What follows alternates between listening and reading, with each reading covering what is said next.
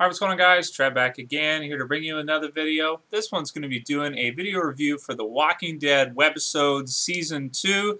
Although AMC is kind of calling it The Walking Dead Webisodes Season 3, but there was no Season 1, so I'm calling it Season 2.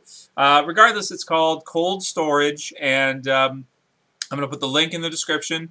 You can watch it online. It's about 4 segments. Each one's almost 5 minutes, so you're looking at about 20 minutes total, and it's really, really good. I don't want to spoil the plot too much, so I won't, go over too many details. But what I do have to say is really, really cool. It's got an unexpected twist in it, and you've got a couple really interesting, unique characters that we haven't seen anybody like on the television series too much. And there is a really, really cool throwback to the television series in the second part, which basically.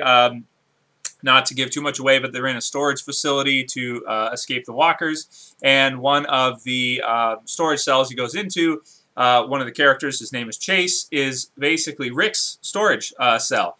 And so you see some pictures of Rick on the Force, and immediately when I saw it, I was like, oh, are they going to show Rick and Shane? And at first when I looked at it, it wasn't. I was like, oh, they couldn't get Shane. And then I looked to the left a little bit of this one picture, and you see Shane standing there sort of half smiling with him, and then Rick on the other side, and they're, going through their police training or whatever it is to get onto the force with the sheriff's department. So that was a really, really nice tie back to the television series, big time. Especially the fact that they were able to somehow get John Bernthal as Shane in there. I don't know if that was actually a picture of him, if he actually came in to do a picture, or if they used, some kind of effects to make it happen, but it looked legit, and it was really, really cool. So I like that a lot. It was a really nice tie-in.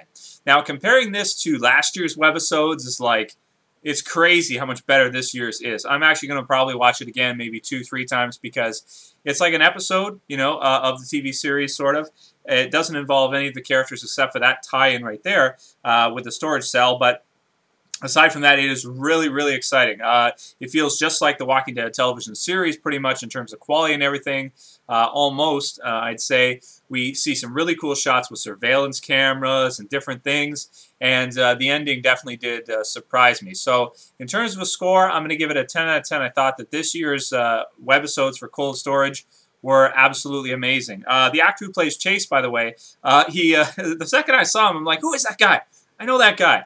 And he's in The Dark Knight Rises. He plays one of the characters, one of Bane's mercenaries in The Dark Knight Rises. He's kind of, I don't know, something about him. He always looks sad to me. He always looks like his eyes and stuff. He kind of looks like he's dazed, like he's perma-fried, and he's always sad. But he did a good job in the webisodes. It wasn't that big of a deal.